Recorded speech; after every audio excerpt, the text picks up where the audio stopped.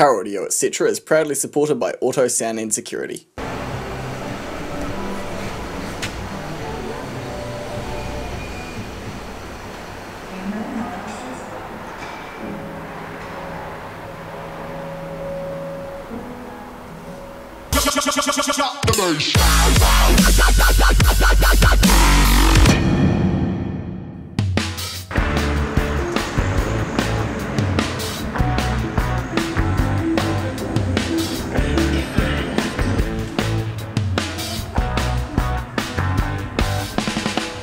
Good morning guys, how's it going? James here from Audio.etc. A very interesting video today. This could go one of two ways.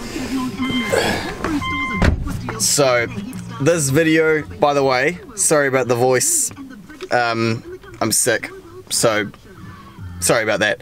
But this video is gonna, I think, divide the audience a wee bit. Half of you are probably going to be like, that's awesome, oh my god, how did you do that? That's great, genius idea. The other half of you guys are probably going to be like, are you kidding me? James, that is horrible. That is horrible, horrible work. You should not be doing this. You shouldn't be in the industry. It's going to go like that. It's going to either, hopefully not start a war in the comments, but this video is going to be basically a botch job. I have done botch jobs in the past, but only if it's 100% necessary. So these legacies, these 2003 all the way up to 2008 or 9, depending on when your car was first registered, it'll be registered, because I just want to say that because there are 2009 legacies which are like the 2010 model.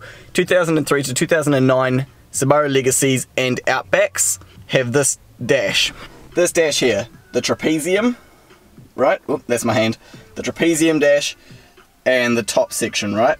So 2003 to 2005, I believe, have one like this, which is silver. They have the silver version of this. And then most of them up here, you can get cars with different things up here. I'll show you some pictures in a minute. But 2003 to 2005 have a silver dash down here.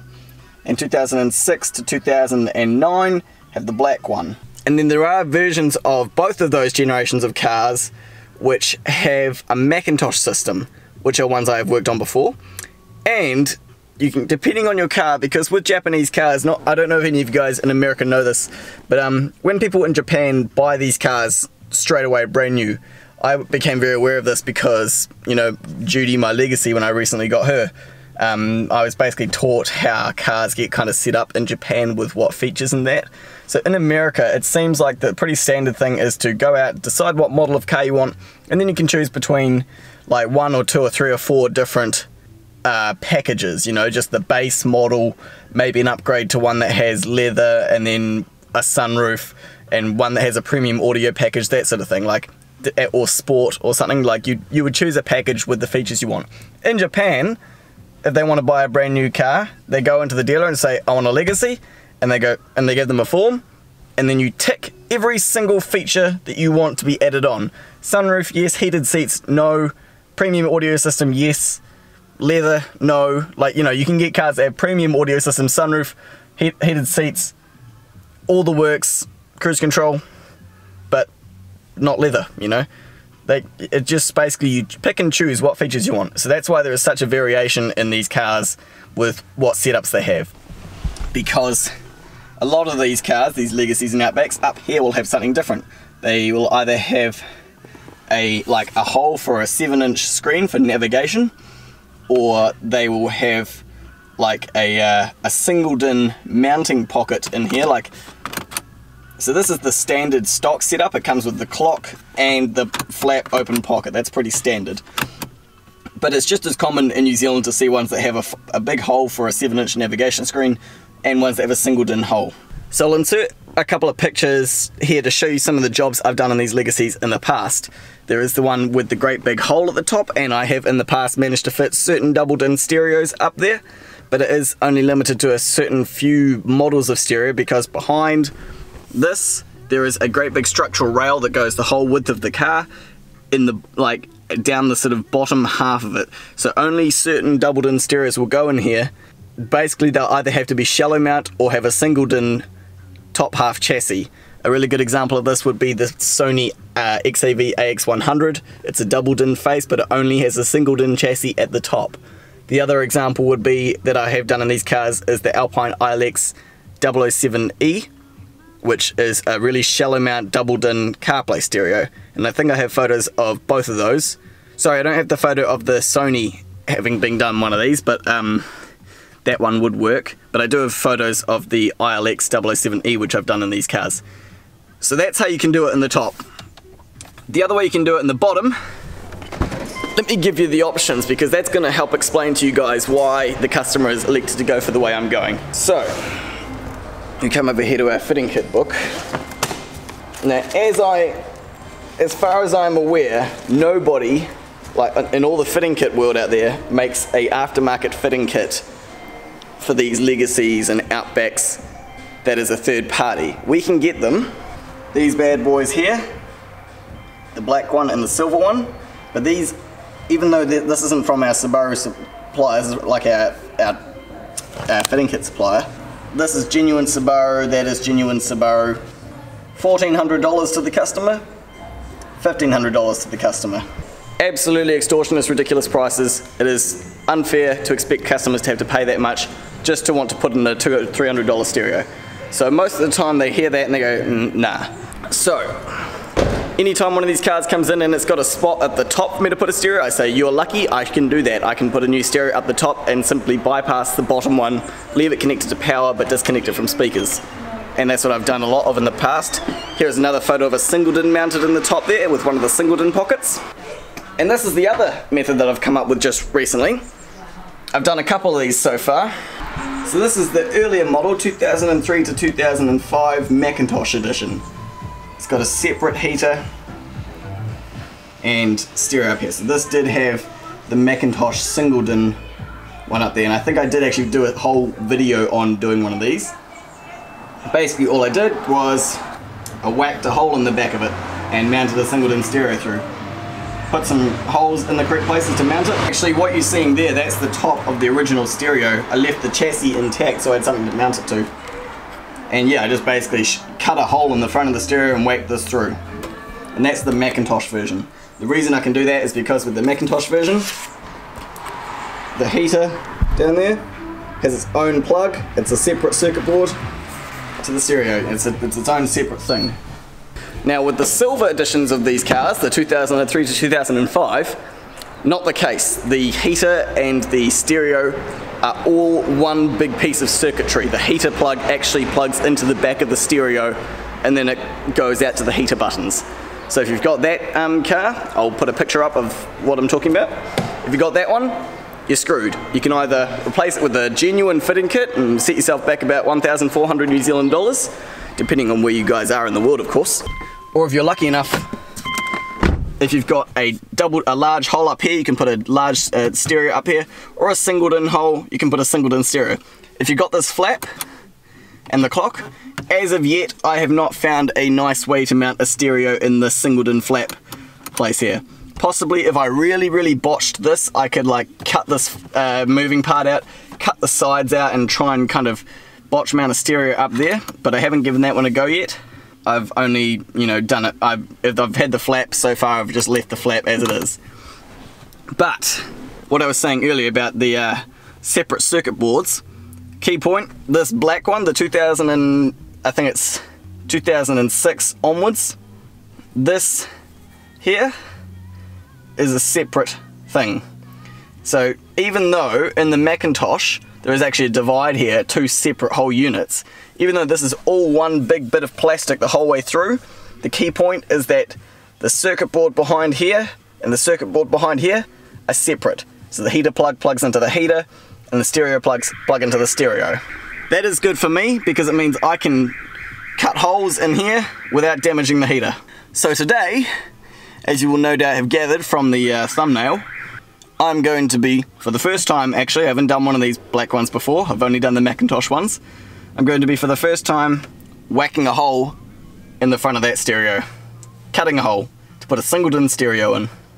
Gonna have to retain the hazard light button and retain all the heater functions.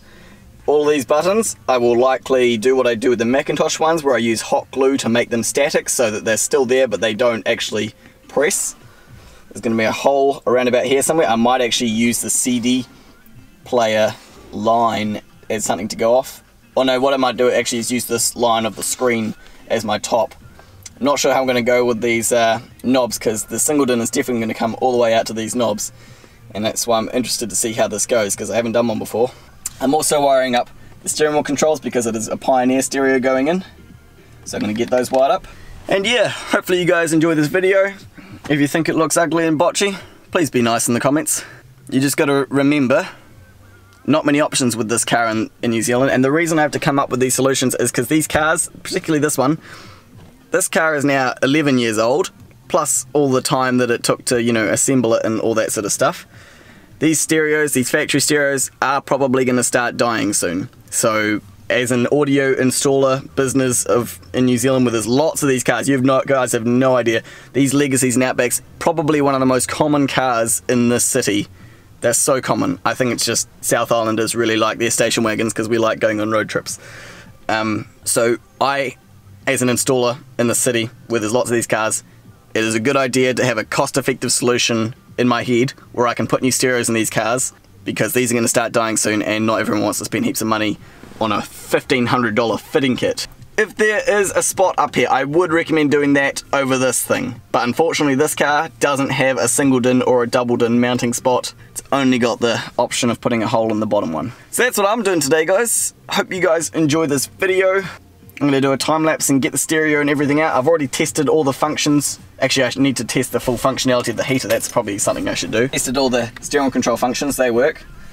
I've made sure there's no CDs in here. I've checked that we get FM and AM and all the speakers are going, except for the front tweeters. Now there are some aftermarket tweeters up here someone has put in. They aren't going, and the factory tweeters just there aren't going either.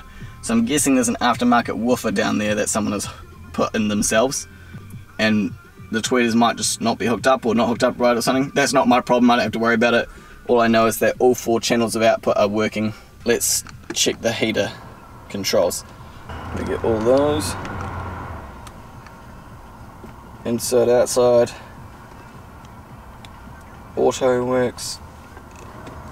It's dual zone. Temperature goes all the way to 32, down to 18.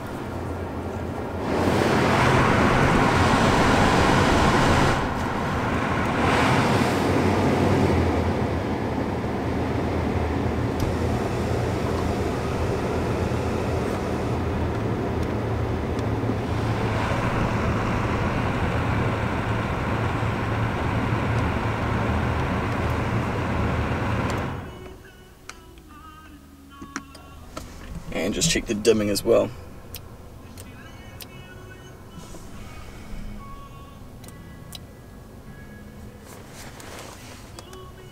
All those are lit up. Yep. It's all lit up. Cool. That completely works. I can start the time lapse and get this completely apart. Sweet as.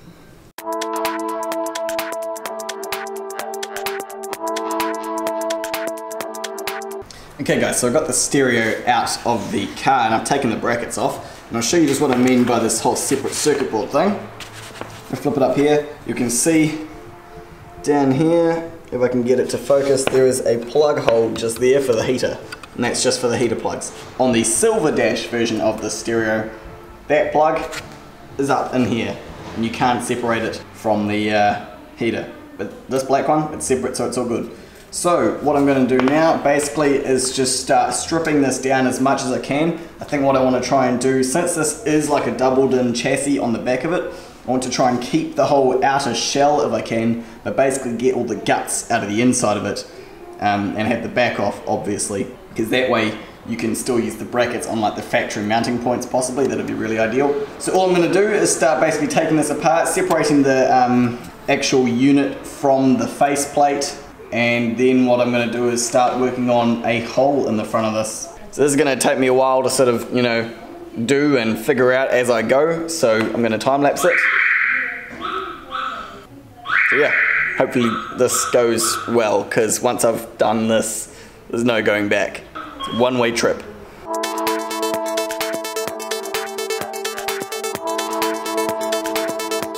something I just want to make sure before I go any further is I did end up having to take the heater kind of apart a wee bit to get this bracket off, which was mounted to the back of all of this. And there was a wee ribbon connector going between the stereo circuit board and the heater circuit board. So what I'm going to do now, I've disconnected that. I'm going to put this heater back together, plug it in, and make sure that the heater and everything still works completely without any of the stereo stuff connected. I'm 90% sure that it will, but it's best to make sure before I go any further with destroying that stereo. Heater is back together, just the stereo is disconnected. Let's go just check it works. As you can see, no stereo on the back of it, just the heater plug. Let's plug the heater plug, which is the little black one, into the back of the heater, just like that. We're just going to set that there for now. Just pretending, and now turn the key on to ignition. Looks like it still works. I'm just going to check everything the same I did before. That works, AC works, fan all the way up works, inside outside works, auto works, both zone heat adjusters work all the way off, and the dimmer works as well. Sweet, everything works perfectly fine. I'm not sure what that little ribbon that connected the stereo circuit board to the heater circuit board would have had to have dumped with, but obviously it all still works with it disconnected.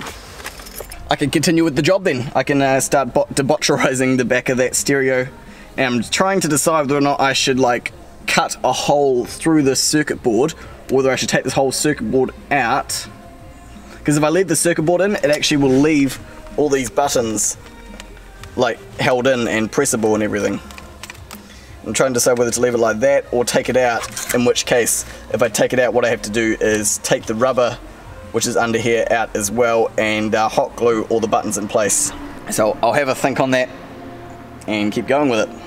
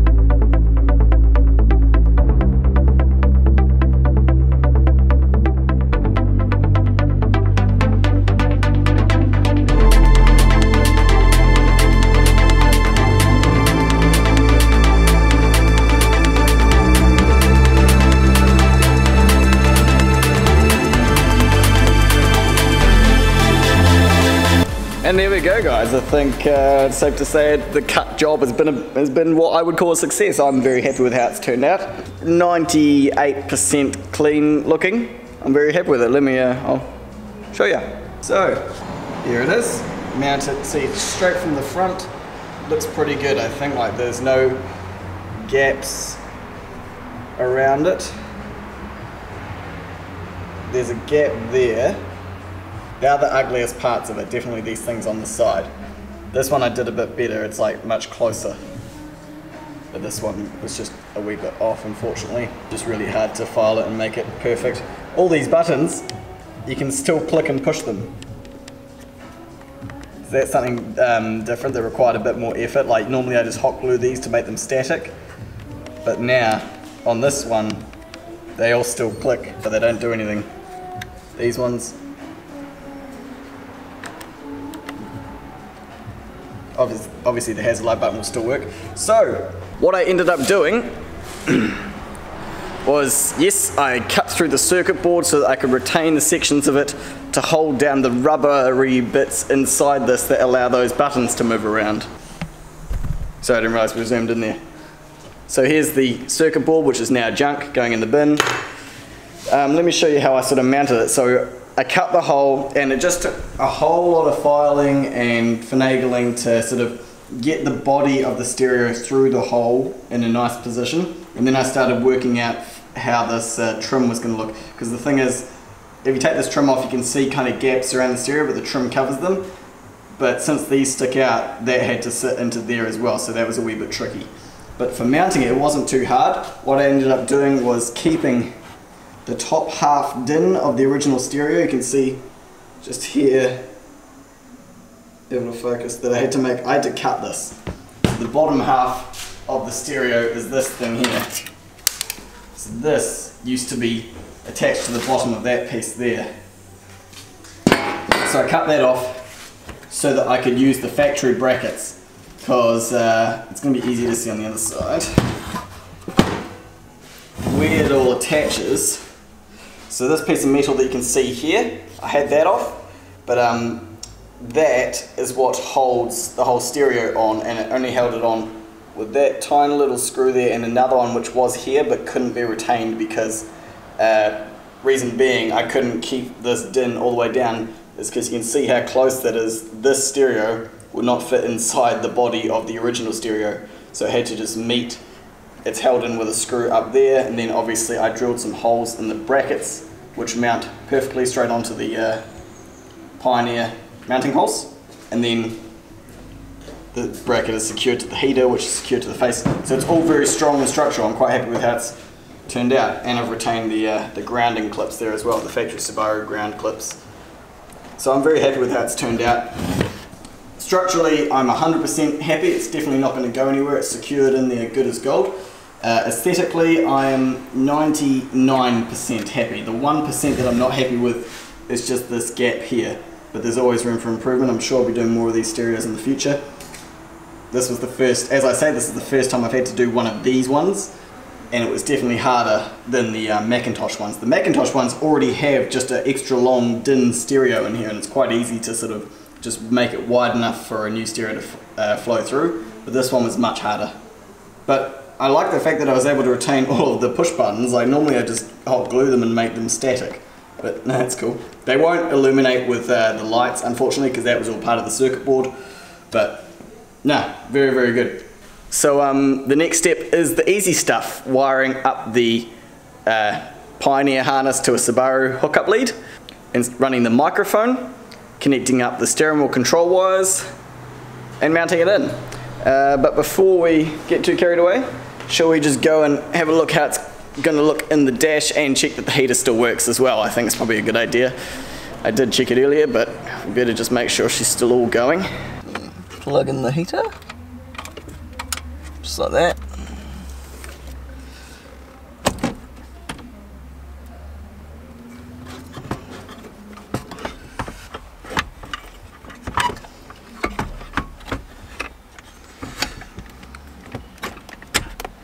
And that's where it's going to sit. Let's turn the key on. Ignition. Heater, there we go. She's all good. It works. That works. Mode works. AC off works. Inside works. Front mister. Rear mister. Temperature. Lights. Fan all out. And way down. And lights. Yep, that was all nice. Yep. It's all nice. So that's good. Sweet. So now I can do the wiring. Main.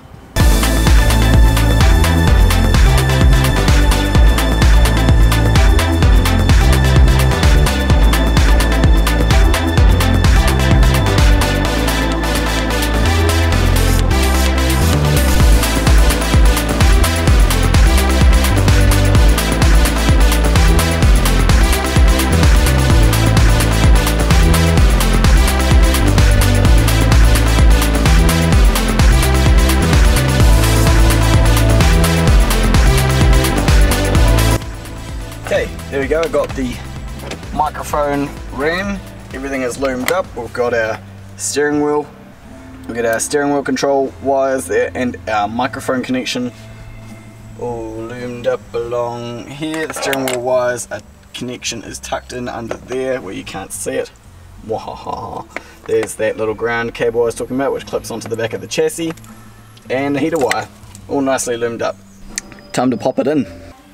Okay, let's chuck this in. First things first, main power harness done, steering wheel controls done, microphone done, and aerial down here on this little adapter that I've put in. Oh wait, let's put the heater on. There's the heater. This ground connection thing here comes up to the back of the chassis and plugs on there. Now just the aerial, which goes in there. Okay, put it all in there. Oh wait, we haven't got the hazard light button. Where is that going? It's over here. Hazard light connection always falls down out of the way, making it easy to forget. There we go. And now this just pushes back into place. Just get things to line up there and there. There we go. Let's turn the key on. Okay, we have ignition and we have Pioneer set up. Yes, it is currently 2:19, but I'm going to set it to 2:23 since that's what they've got this clock set to, since they think it's 2:23. Yes, yes, yes. First things first, let's do the steering wheel controls. System, demo off, yes. And now S remote, preset, we'll try Subaru 1, press volume up.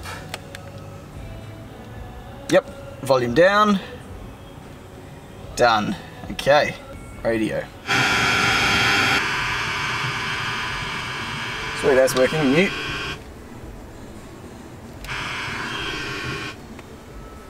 What else we got there? Mode.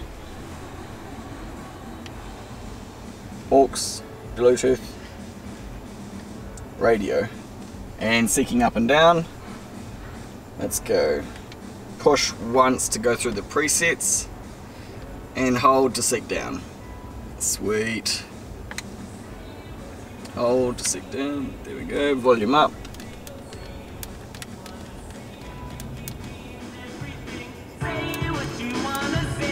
Sweet as. Hazard light button. Yep. Medical research Elimination. enrolling healthy adults into a trial of an investigational drug. If you are 18 for your time and inconvenience. For more information, phone CCST on 0800 TOCC. Shut up, radio. That's pretty close, but I'm going to get real funky with it and make it custom. I'm pretty sure you can do custom color on this.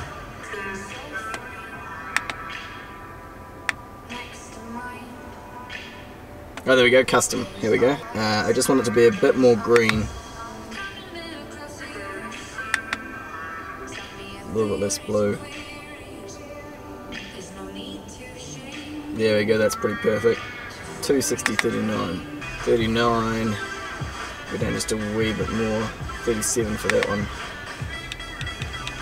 There we go, now the display is the same minty, turquoisey green colour as that display. Nice, I like it. And the dimmer. Let's turn the dimmer on if I can. Yep, that works. Sweet as. I like it. Alright, I'm going to put this back together in 3, 2, 1. There we go. It's back together, all done, completed. I'm very happy with how it's turned out. The steering wheel controls are working nice and easily. Hazard light button still works. Heater all works, the dimmer works. The stereo is mounted in, definitely not going in there anywhere because that is bolted to the internal brackets which are bolted to the car, so the stereo can't just be pulled out or anything like that. Yeah, it's good to go. I like the fact that I managed to retain the clickability of all these buttons along under here, and these ones up here, they're pushable. These ones are just static, obviously you can't do anything with them, they're just stuck there, they're glued in place. And what else? Oh, there was one other thing that I forgot to mention to you guys. Or I forgot to show you guys when I did it, but I put some hot glue in behind here so that if anyone tries to put a CD in, it just straight up won't go in. So obviously that's the CD slot, this one doesn't. So yeah, it's all set up, ready to go. Nice. So there you go guys, that's this job done. As I say, the first time I've had to do a botch job on this model of stereo. I've previously only done the Macintosh ones, and I'm very happy with how this one has turned out. Definitely not as easy as the Macintosh one, but you know, I know it's possible now at least. Sweet as. Let me know what you guys think of my work in the comments, if you think this is a good solution to the problem with the fact that you can't change the stereos out for cheap on these, or do you think that is absolutely horrible and that it just looks like garbage now? Let me know in the comments, but be gentle. Yeah, I'm pretty sure the customer's going to be very happy with this. If you guys want to see other work I've done on these types of legacies, I will have shown some photos at the beginning of the video, but if you want to check those out, go to my Facebook page, Audio.etc. I have a photo album there specifically dedicated to these generation of legacies, showing with photos, you know, showing other installs I've done on them with stereos and things like that. And yeah, and I'm going to add some photos of this to the mix now, so they should be up there by now. So thank you for watching today's video guys, choose to be happy, and I will catch you in the next one. Kite Ano.